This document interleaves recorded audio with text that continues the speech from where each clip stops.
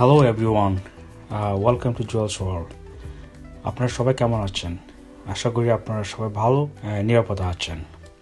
আমি আজকে এই ভিডিওতে কার অ্যাক্সিডেন্ট হওয়ার পর কী করা উচিত একটু শেয়ার করার চেষ্টা করব। সচরাচর আমরা দেখতে পাই সবাই একটু বিধ্বস্ত হয়ে পড়ি এবং কী করা উচিত কার অ্যাক্সিডেন্টের পরে ওই মুহূর্তে মনে পড়ে না, বা এইটাই হয়তো প্রথম অ্যাক্সিডেন্ট লাইফে। প্রথমে প্লেট নাম্বারটা সেলফোন দিয়ে পিকচার তুলে নেবেন।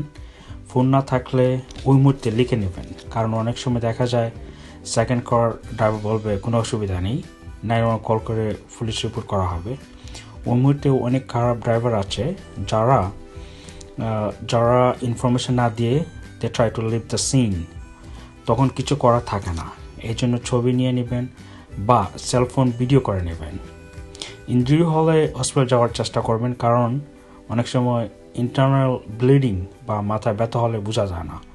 তারপরও 72 আওয়ার্স থাকে। You can refer to the same accident in new York city. এই নিউ ইয়র্ক সিটি পুলিশে এখন লিভিং সিন অফ অ্যাক্সিডেন্ট, তারপর কার অ্যাক্সিডেন্ট টোকার বা ইনজুরি হলে পুলিশ এসে রিপোর্ট করে যায়। Otherwise driver can submit their accident report in DMV. বলবো ইদানিং ড্যাশক্যাম ভিডিও পাওয়া যায়, অ্যামাজন বা অন্য ওয়েবসাইট বা ড্যাশক্যাম ভিডিও কিনে নিতে পারেন। Very helpful. You can submit your insurance to the video.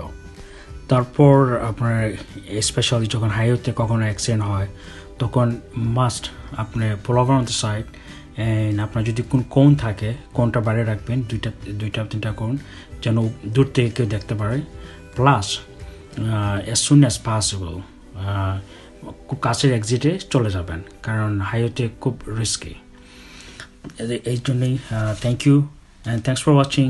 Please subscribe my and C you next video and stay safe. If you have any questions, please make a comments, which is going to encourage me to give like another video.